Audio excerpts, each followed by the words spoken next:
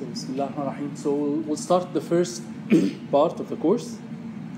So in the first part, we'll cover wireless mesh networks. So again, as I said before, we'll cover at the beginning, we'll cover the general characteristics of this type of wireless systems, and then we'll talk about the layers, the different layers of any mesh network node, and then we'll talk about the major techniques or protocols that we need to use in each layer. For example, transport layer. Usually, the three layers that we're going to cover are transport layer, network layer, and data link layer or MAC layer. So these are the three layers that we're going to cover for the different types of networks. These slides, I actually am using the slide from Ian Akildes, and then I modified the slides to add and remove some material from it. How many times this course was offered? This is, I think, the fourth time. I think, third or fourth. Okay. So to start, wireless mesh networks, the term wireless mesh network describes wireless networks in which each node can communicate directly with one or more peer nodes. What does that mean? This means that the normal wireless technology that we're used to is, for example, 3G or 4G or Wi-Fi. All these types of networks rely on a centralized topology where the nodes have to or must communicate to one node, which we call access point or a base station in the case of 3G and so on. Okay, so always the communication happens between one node, which communicates to a base station or an access point. Okay, and if there is like two nodes and they want to communicate together, I mean, the logic says that they can communicate, but using Wi-Fi technology or using cellular technology, they cannot just communicate directly. They have to go through the base station and then from the base station to the other node, even if they are right next to each other. Okay? So wireless mesh network violates that concept fundamentally. So it says that if you want to communicate,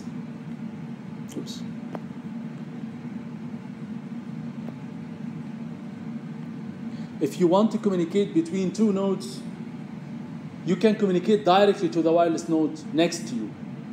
We'll talk about what is the advantage, what is the disadvantage, why people started with this centralized topology. Okay, if that's the case. So nodes can communicate directly. What is the implication of this? Well, now each node has to be self-aware. The network has to be self-organized, and each node, it doesn't have to, not only does it have to send its own traffic, it has to learn how to send others traffic as well. Okay, this is the main difference in mesh networks. So the term mesh originally, the term mesh means what? If you have multiple points and you want to create a mesh between them, this means that each point is connected to all other points, right? That's the mesh.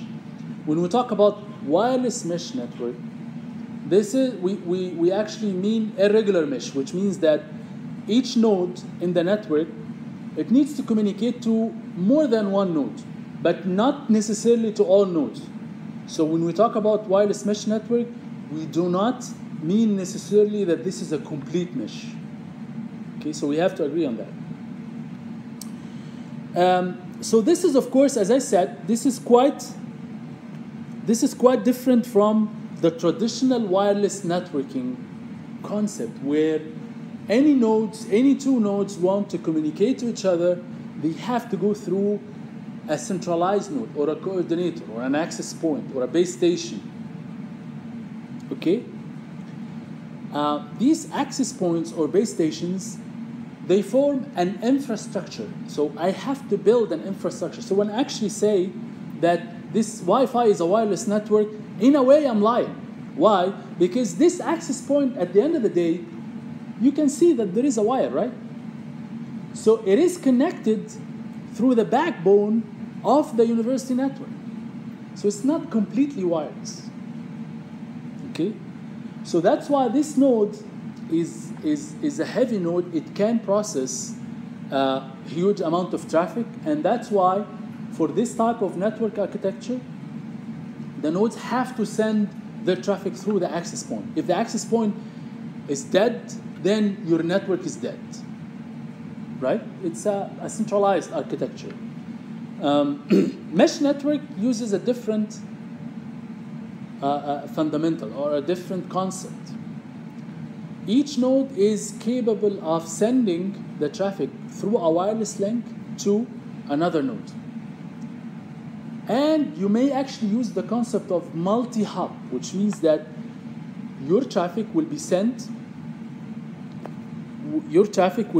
sent from one node to another node, and then this is wireless, and then from this node to this node. So this is the sender, and this is actually the receiver. So your traffic is going to flow in a wireless link, and then in another wireless link. So the advantage of this is that I did not use any infrastructure. This is totally wireless, right?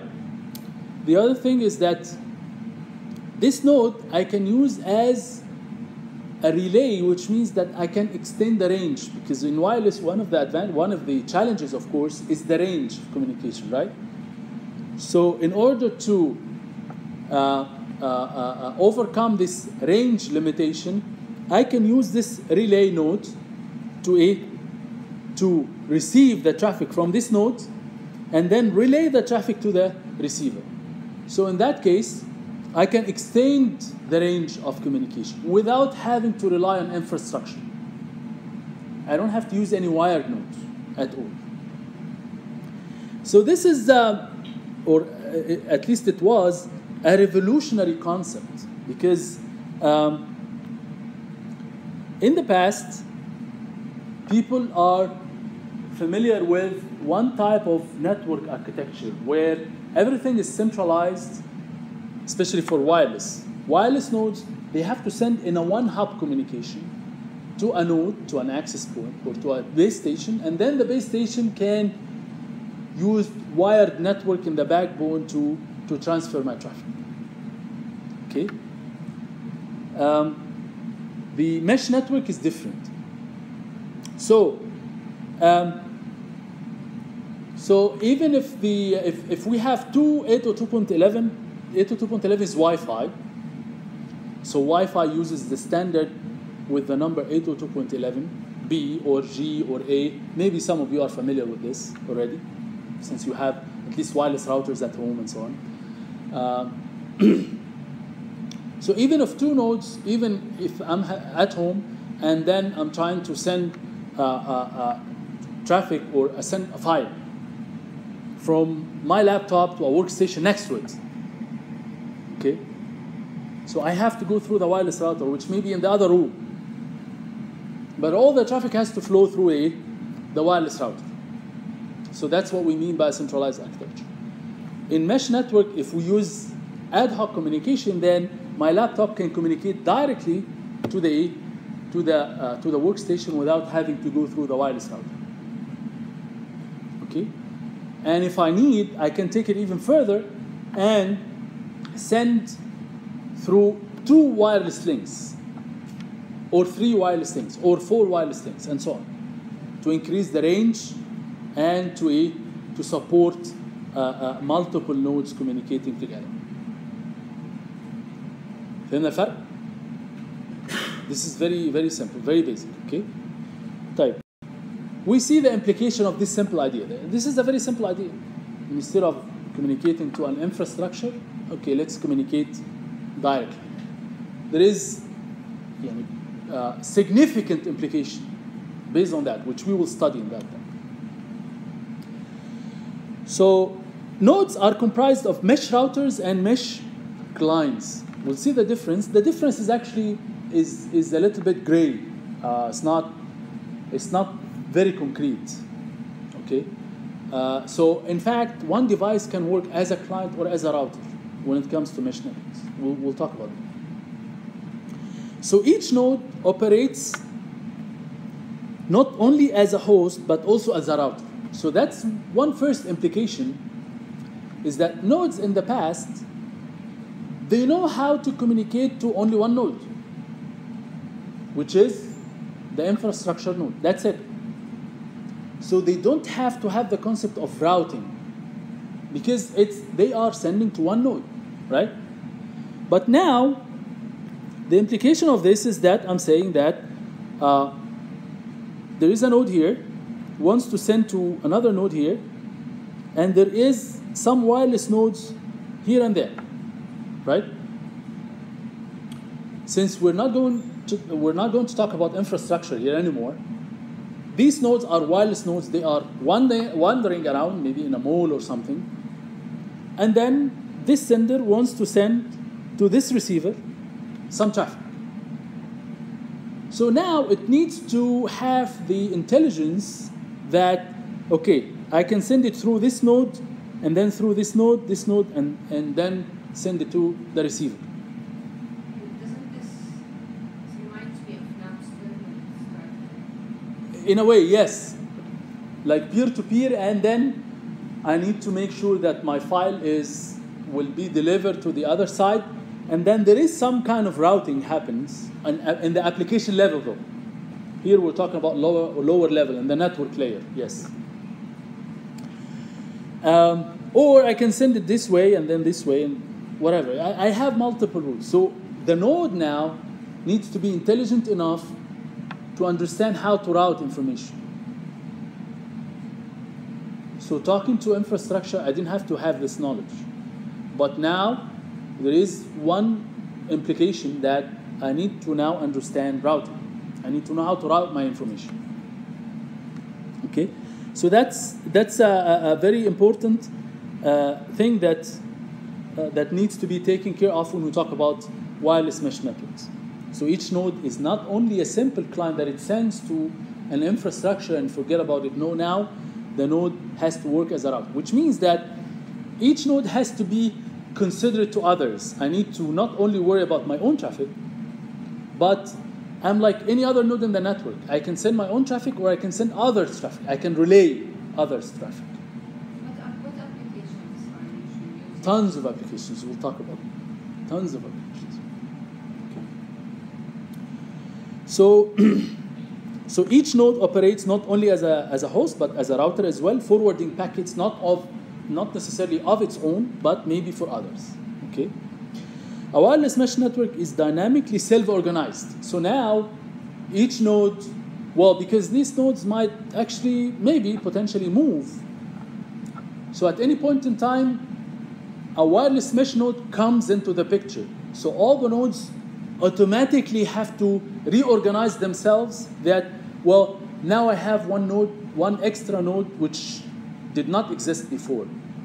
So I need to make my routing mechanism learn that there is another way of sending information through that extra node.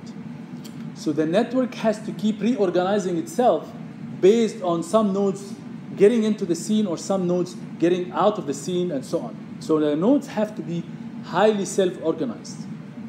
Okay? Because now that all the nodes are wireless, I don't have to build an infrastructure. So I can potentially put like a workstation or, laptop here and open it. Connect this laptop to the mesh network. Now we have an extra node. We have to reorganize ourselves to accommodate this extra node. Okay? This extra node needs to send information, needs to receive information, needs to act as a relay, needs to act as a router, all of a sudden. The location is one of the aspects is that, well, not necessarily I have to worry about location. What I need to worry about is the range of communication. Do I have wireless range to communicate with this node? If the answer is yes, then I have a wireless link to that node. How is that? Hmm? How is that detected? How is that detected? Right. Yes. Simply through each node, when it comes to the picture, this node needs to send some signals to say, I'm here, I'm alive. Right? So other nodes will say, oh, okay, I'm receiving your signal. This means that you are in my range. Okay, so next time I will learn that you are here. Okay? And as long as this node is sending this broadcast, then it's alive. If it stops doing that for a certain period of time, then I consider that it's dead. It's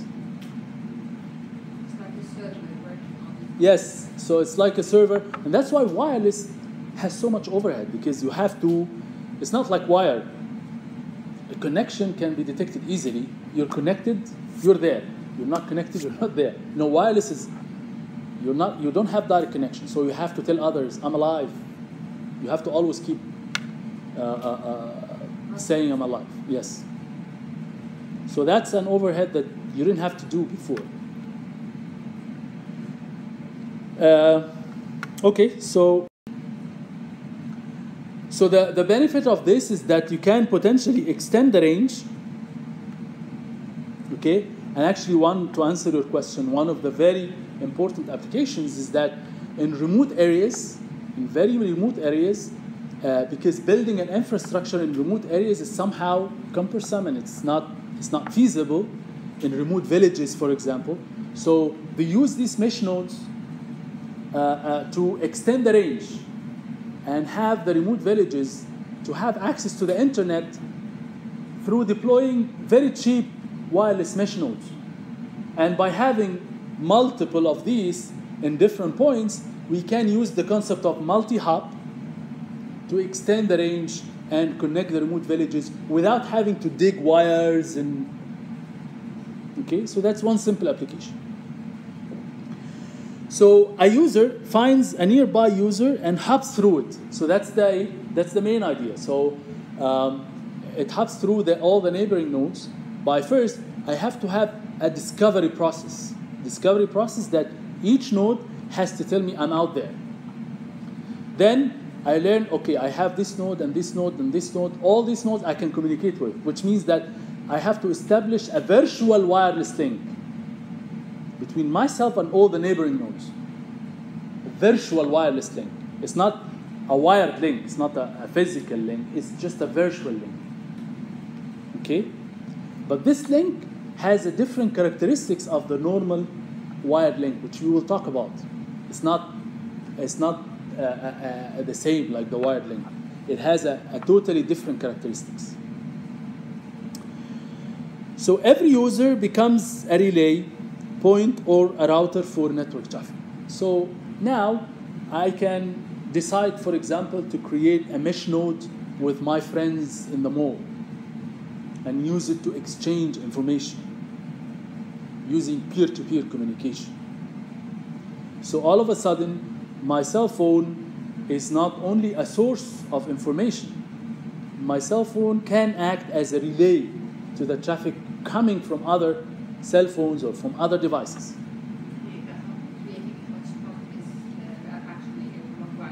It is an example of this. Exactly. It is one example of this. Hotspots.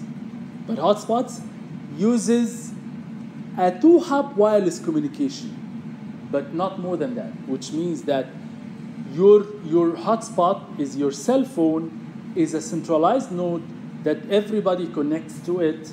Then it uses like a bridge, another bridge of a wireless link to communicate with 3G or 4G or Wi-Fi to reach to the internet. But again, your phone communicates directly to the base station, and from that you have the wired backbone. Okay? So in that case, the hotspot, your cell phone acts as a router, okay? And everybody connects to the router, and then from the router you reach to the backbone. So it's just two-hop wireless communication. But mesh network talks in general about multi-hop. So you can have 3 hops, 4 hops, and even 10 hops, okay, to exchange the range even more. But there is some implication. There is some consequences that you have to learn and you have to understand, which we will talk about.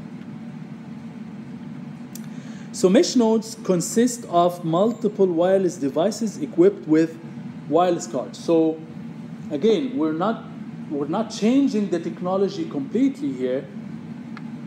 If you don't know, even Wi-Fi, there is a mode in Wi-Fi called ad hoc mode. It's just that many people, or maybe all people, they don't actually use it.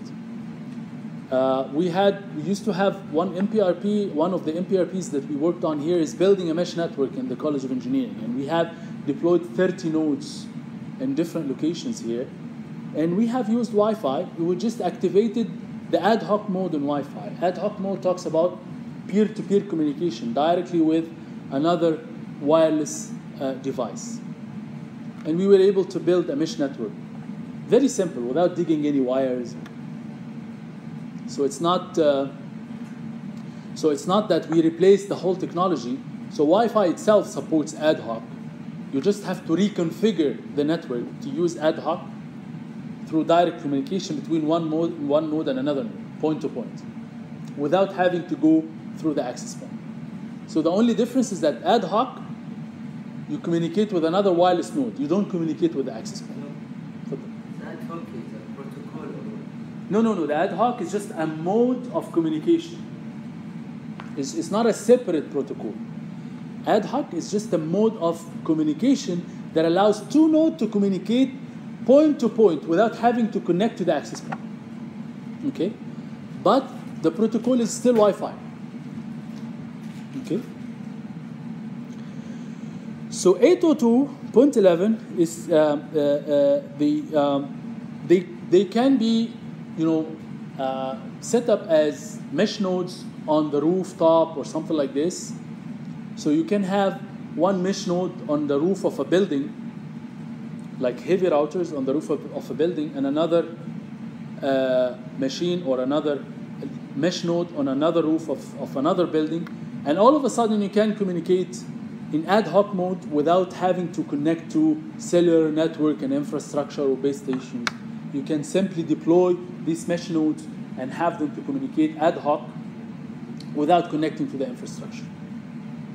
And this is sometimes useful if you have, for example, if deploying infrastructure nodes is not feasible or too expensive, or maybe you are in a disaster situation.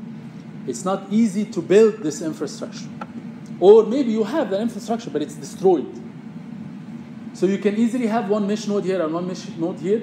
They communicate together. You don't have to have any digging wire. You don't have to dig wires or anything. You just have the mesh nodes deployed. They communicate directly together without the infrastructure.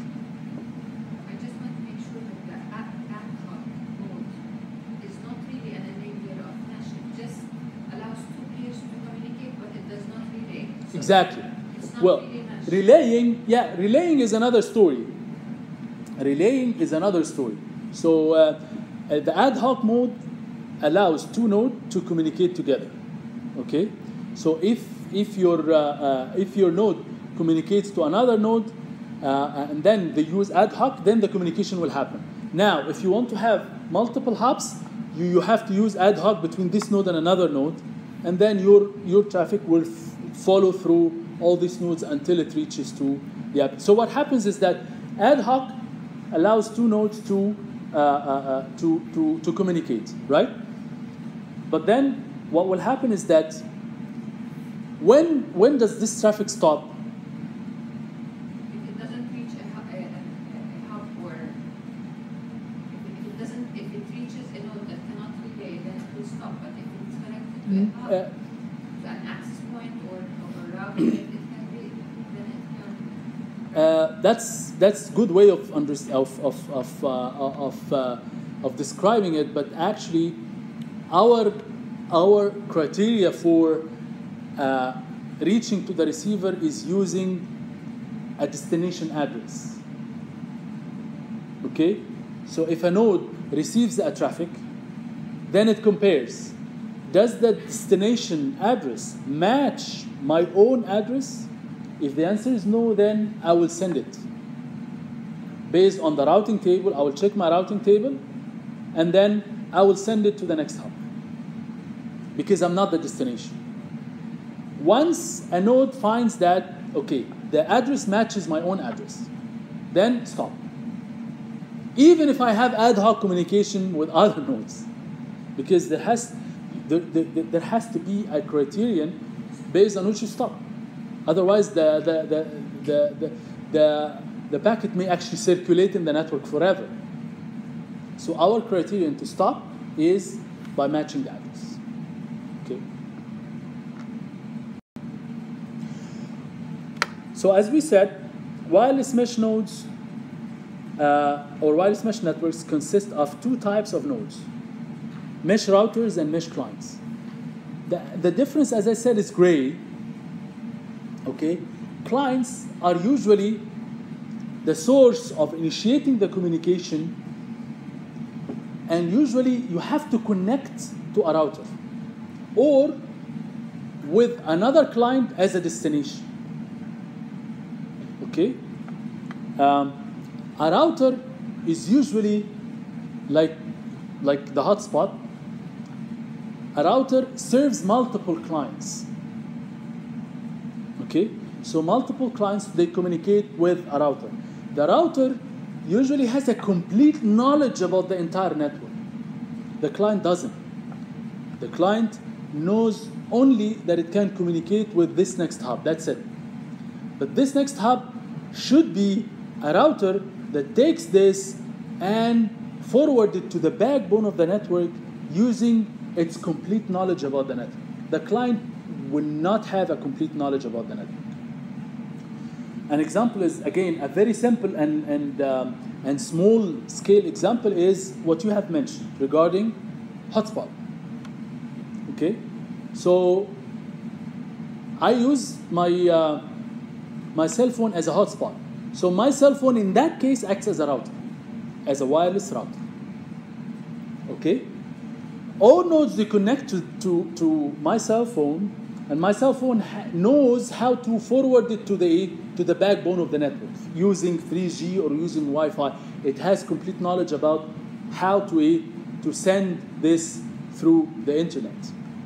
The clients, they don't have direct access to the internet, so they all send to a router, which serves all the clients, and then the router will take this traffic and send it to the backbone. Okay. Can we call a set of nested hotspots as a mesh? If they communicate in ad hoc way, then yes. If all of them, they communicate ad hoc, then yes. But there should be one main that connects to the backbone. بالضبط كده. That's exactly right. Yani one main router at the end that I use to communicate with the internet. So I have a very large network, hotspots, multiple hotspots. These hotspots, they communicate in ad hoc. Each hotspot may serve multiple clients, okay? But then these clients, if they want to have access to the internet, they have to go through one wireless router, which is connected with the backbone of the internet. But do we call each one of them as a mesh router or a mesh? We'll talk about that. We'll talk about it because there are mainly two types of mesh network architecture, which we will talk about. This one basically is what we call hybrid architecture. We will talk about that. So a wireless mesh router contains additional routing functions, as we said. It has a complete knowledge about the entire network. Clients, usually, they don't have this knowledge. Maximum, they can know how to communicate with the next hub. That's it. But they don't have complete knowledge about the network. Usually, routers are equipped with multiple wireless interfaces. Again, I say usually because, again, as I said, the difference is really a little bit fuzzy. It's not It's not concrete. It's not dead in stone. There is some fuzziness. So usually routers, they use multiple wireless interfaces, which of course perfectly matches our little guy here, because this guy has a 4G, 3G, Wi-Fi, Bluetooth. It has multiple wireless interfaces. So the hotspot can be Bluetooth. It doesn't have to be Wi-Fi, right? So, and Bluetooth, they can communicate to another cell phone and in ad hoc. So, so usually routers, they use multiple wireless interfaces. I didn't get the fuzziness. Where's the fuzziness? The fuzziness is that I can use this device as a client, which means that by just activating a simple software that knows how to send to a hotspot, right? In that case, it's a client, right? If I enable hotspot here, all of a sudden I'm a router. See what I mean? So one device can have multiple hats. That's what I'm talking about. A wireless mesh router can achieve the same coverage as a conventional router, but with much lower transmission. What does that mean? This means that if we're saying that we have two nodes, whether they are mesh routers or mesh nodes, doesn't matter. And we're saying that in the past, in the traditional types of network, we have to have like a base station. And if these two nodes, they want to communicate, they have to go through the base station, right? The base station is very far from any one of them. If they are next to each other and they decide to communicate in ad hoc, okay, then potentially they can use less amount of power, because by increasing the power, you're essentially increasing the range, right? Because the wireless signal, depending on the power and depending on attenuation, it can travel through further distance, right? So if I decide to use ad hoc, then I can potentially reduce the amount of power that I use to get to this. And using the mesh concept, even if I want to communicate with another node which is far, okay, I can still use less power because I can send this through the concept of multi-hop, right? So instead of increasing the power drastically to reach from here to here directly, instead I can just use one relay to reduce the power. Okay. And of course, power and energy is becoming more and more an issue for wireless systems in general. Whether it's sensors or even base stations. Base stations now, there's a big issue about energy, and some base stations, they use some generators and gas and whatever. So the issue of energy is very key. So by reducing the amount of power, this can actually accumulate throughout the time and make your base station energy efficient or less energy efficient, and in that case you have to spend lots of money, or have to spend money to recharge it, and so on and so forth.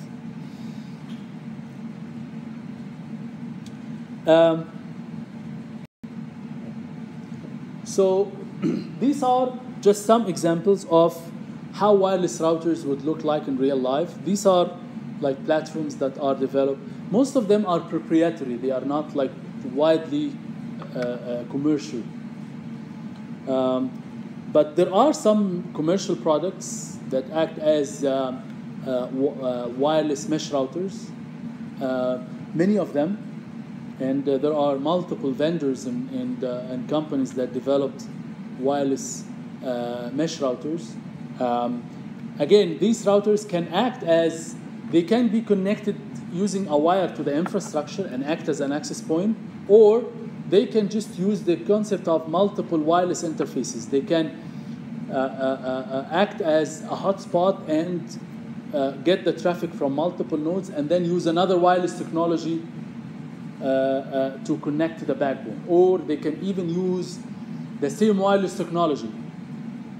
So Wi-Fi and Wi-Fi, but maybe they use different channels. So one channel to communicate with the mesh clients or the nodes, and another channel to communicate with the backbone, with the mesh routers, with other mesh routers. Okay. So these are some examples. They use different types of, they use microcontrollers and different types of processors and embedded microcontrollers and embedded software and things like that. You don't have to, of course, understand the details of this. These are just some examples of mesh clients. Again, the fuzziness comes from the fact that I can decide to use one of these as wireless router. I can program it to act as wireless router, especially platforms like these, which are highly programmable. Like Intel Edison, we use Intel Edison here for some of our projects, even senior projects, or at least we're planning to.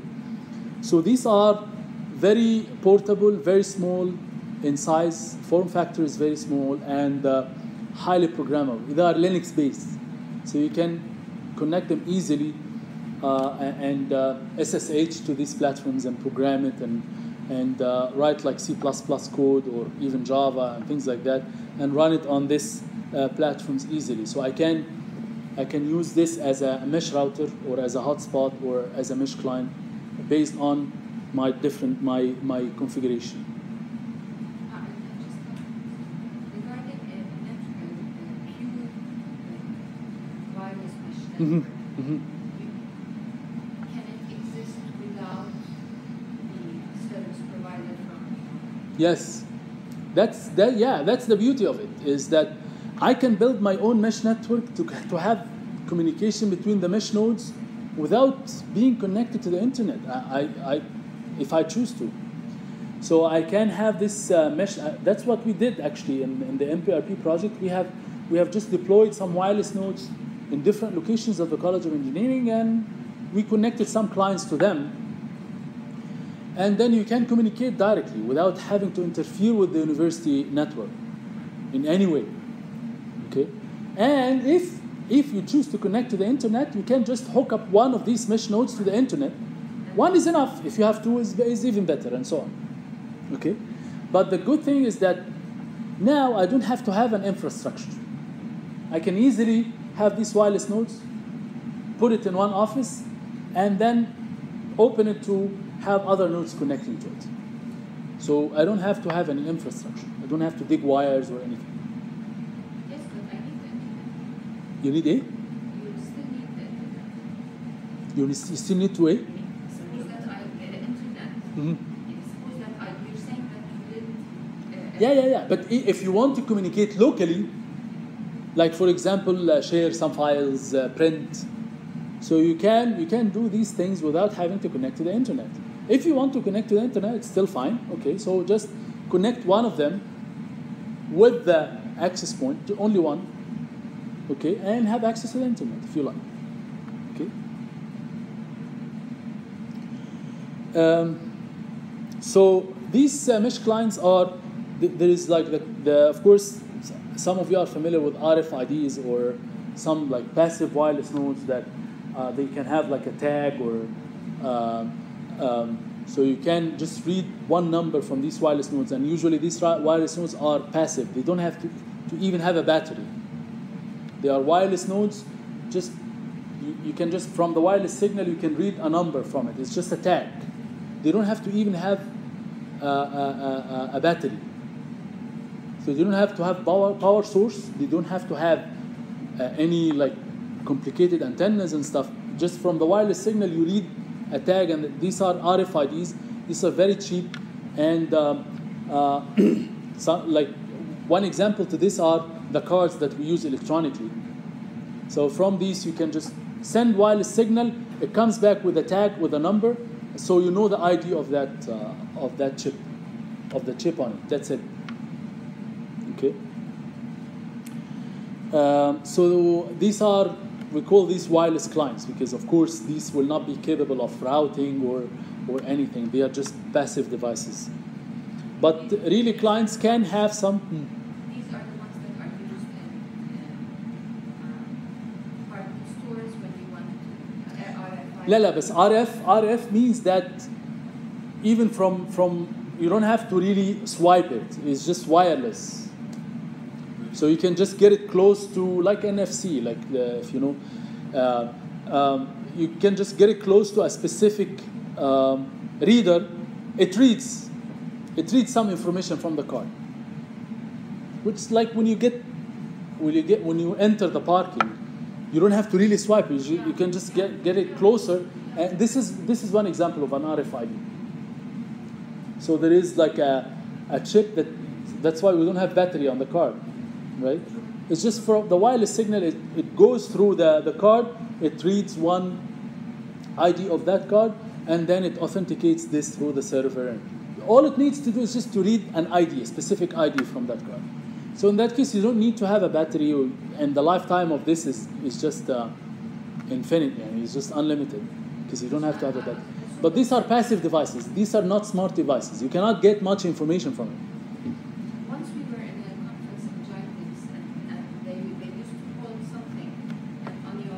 Yes.